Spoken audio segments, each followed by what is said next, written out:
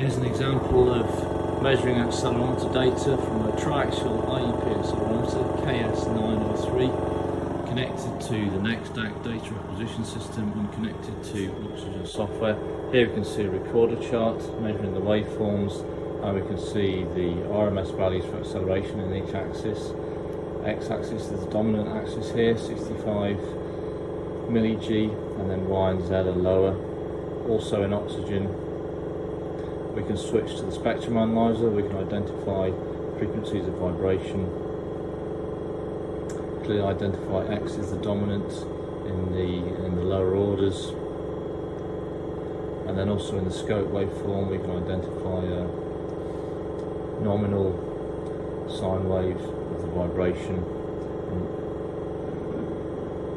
So going back to recorder charts, that's a summary of viewing vibration data in Oxygen.